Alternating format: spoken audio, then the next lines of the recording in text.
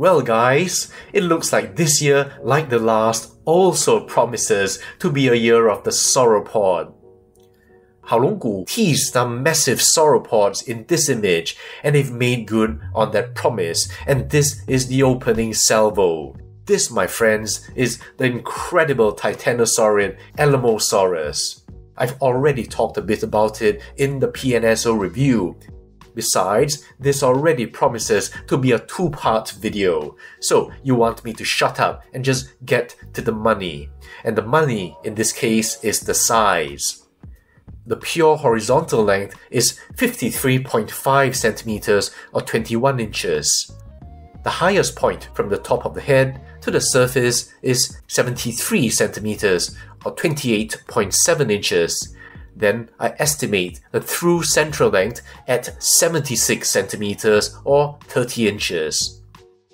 Molina Perez and Larramendi estimate a through central length of 26 meters or 85.3 feet. So this model is about 1:34.2. Here's the Wonder Artistic Models 1:35 humanoid for comparison. Next, the overall impression. First, the color. There are three color variants. There's A, the black, B, the purple, and then C, the plain version. Now I absolutely loved the A, and I hope I'm not putting thoughts into your head here, when I saw these lines, there's something that kind of made my skin crawl a bit. I don't know, it's kind of like that feeling if you have trypophobia. You see a bunch of holes? That's a feeling that I got. The B variant looked like it was plain in this area, so I decided to order that. Then another photo of the B pan surfaced that also showed the same squiggles, so I switched my order back to A. There was another reason why, as much as I loved A, I went with B, but I might reveal that in the future. And actually, looking at the C pan one, just not having those squiggles, I think I would have been happy with that one as well. Now here you can see that these beautiful blends in the dorsal stripes have been carried through. And sadly too, you have these squiggles. But in real life, because they're so much bigger than in a small picture, it doesn't make me feel as queasy. So let's get to the details. Plenty of detail, such as the face, the raised soft tissue around the nostril,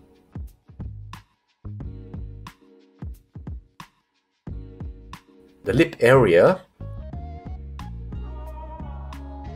the scaly folds around the eyes,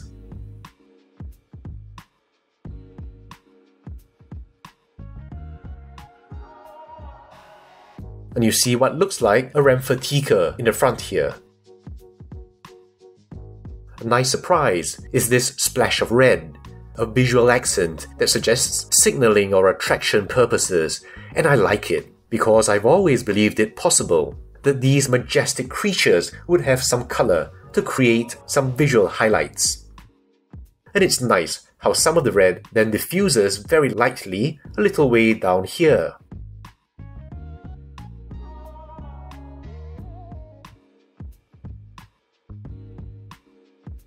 And going down, you can see that beautifully fine scale detail.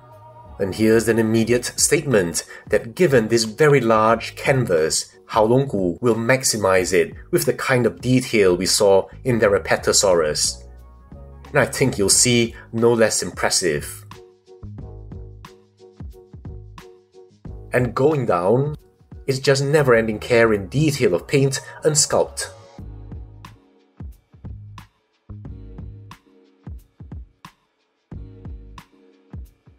Just look at the variety of size, shape, and even fineness, the different levels of fineness.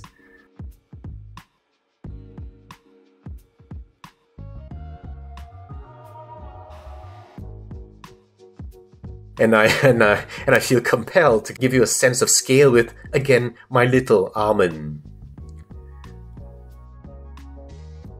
Look at how the scales just flow over skin folds, muscle bulges, and other surface terrain. Now gone are the old days of thick wrinkles. In fact, In some areas, it seems like Haolonggood could have afforded to go a little bit thicker. Get the folds, some hints of the vasculature.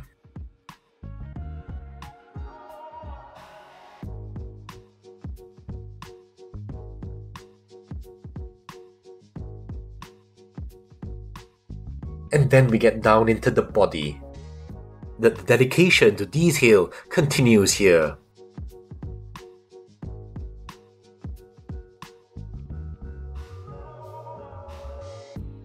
Of course, you'll see how smoothly and naturally the patterns are blended into the surrounding. In addition, while these scales in the neck are very tiny and exquisitely fine, the expected increased scale size in this area is also very fine. And indeed, if you didn't have the neck to compare with, you would have no idea that these can be considered large at all. And that's really what impressed me back in their Apatosaurus. No excuses, no lazy shortcuts, just plenty of pride and professionalism here. Now, here are those squiggles that I was talking about. Now, seeing them here in a larger absolute size, I'm kinda okay with them, but I wish they'd gone with closing out these ends to create a bit of a reticulated pattern like in the original concept art. Now, the stripes wise, the blending as we've seen is very nice, but again, I was hoping that more of the initial concept would have been followed without the lighter color here between the very dark purple brown and the almost, I want to say, dark aqua color here. Just looks a bit more badass. Of course, being Alamosaurus, you gotta have osteoderms. I've spoken at length about them in my PNSO Alamosaurus review, so I won't repeat myself here. The density of scute to skin isn't as exuberant as I've seen in some reconstructions, and I like very much that they're colored the same as the skin in areas where they are truly subdermal. In areas like this, where the pointy ends are exposed, you have a slightly bony coloration mixed in. If that's intentional, then it's nice points from me.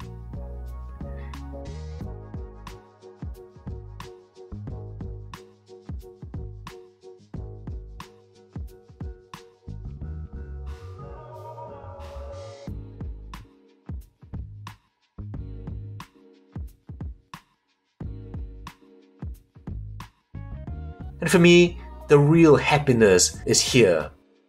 You see how these ones seem to be paired?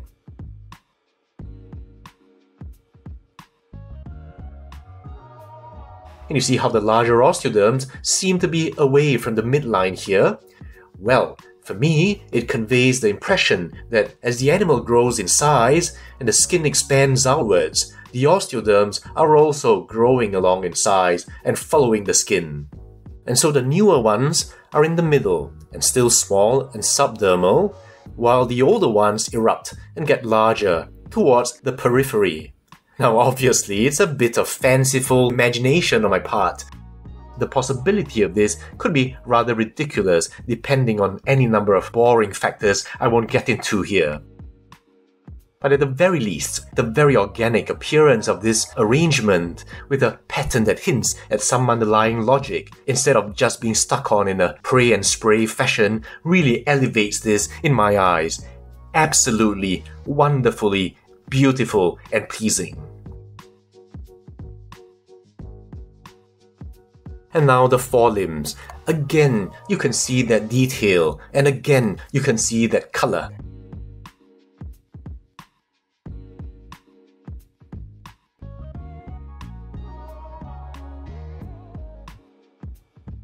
And I must add that the decision to have these stripes change in color from the mainly deep aqua, or at least green-blue, call it what you will, into the deep purple here visually lends interest to an area that most people wouldn't normally pay attention to.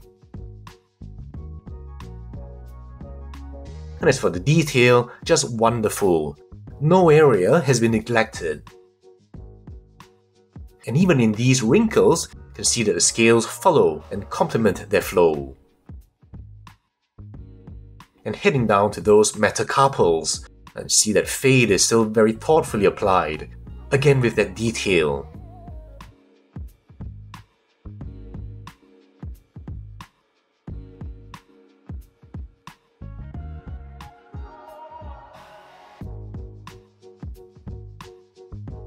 PNSO made the decision to include a thumb claw based on its retention in Diamantinosaurus. Here, this is missing, which is what most people expect in a derived titanosaurid. And in this sense, it's likely to be more pleasing. Though once again, I want to link to thoughts by Nima Sassani below to give a more nuanced view. Just a look at the underside.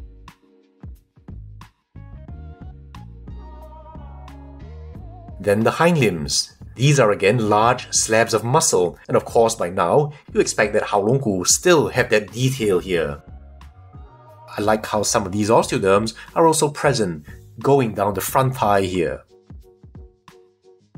And just a look at the all-round detail now. Then those claws.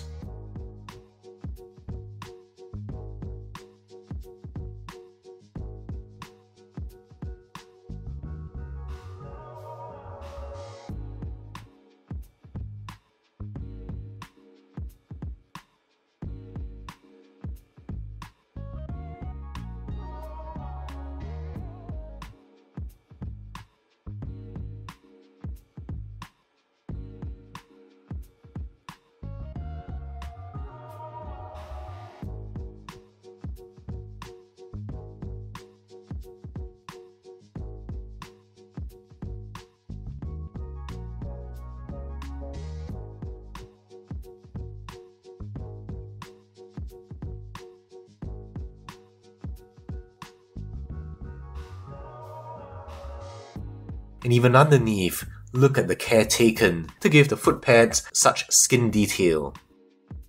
While we're here, just a quick look at the underside.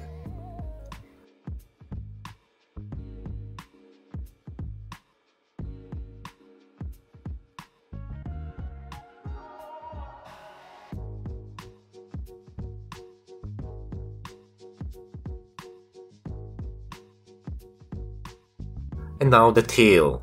Once again, the blending of colors is very well done. And I like how, just like in the forelimb, these deep aqua patterns segue into something a lot more red, until in a more gradual way, but still obvious, is that color-accented tail tip that Haolonggood used to have as a signature in almost all their dinosaurs. And not just that, but you can see how the osteoderms are present going all the way to the end of the tail. And just the way the stripes cut across them is really pleasing. Really sells the idea of what osteoderms are, being mostly subdermal. The twirl in this tail is very interesting, and shows a flexibility that might surprise some.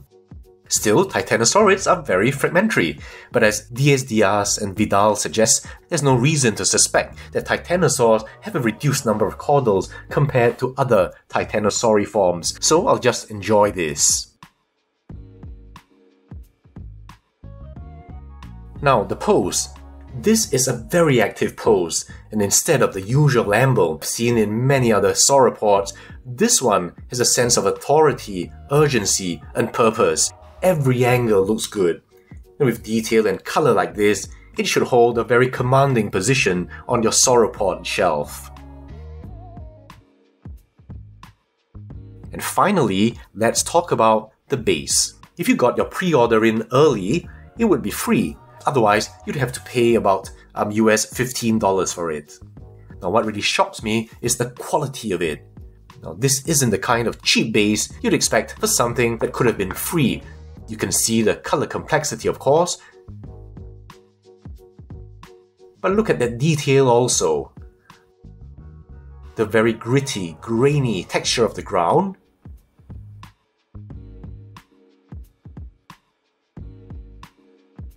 The green mossy patches here.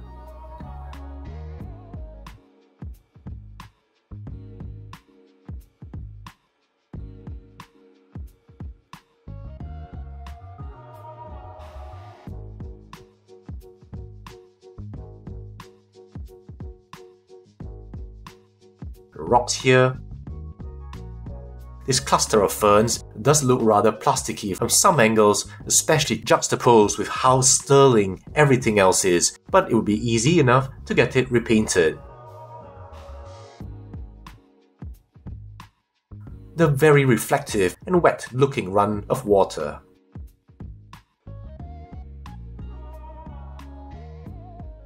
And see how as it contacts the moss here, the moss actually looks wet.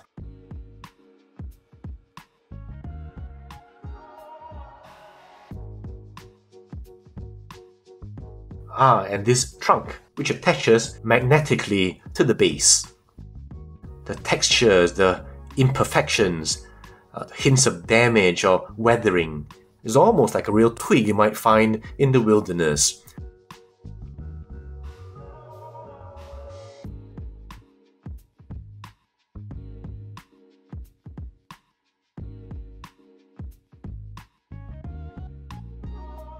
I mean, this is the kind of quality base you normally get with resin statues.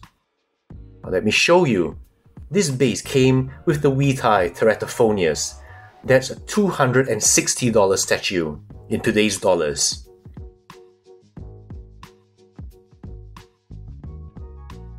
Now this Haolonggood is freaking $90 in the US. And even if you didn't get the base on the pre-order, for an additional $15, I think it's a no-brainer, of course if you can afford it. If that's not enough, you also get one of two possible unpainted pterosaurs. It's a bit hard to see.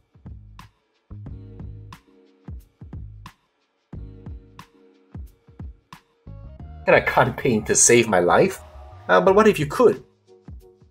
Imagine, if you will, a rather drab affair with the Alamosaurus over here.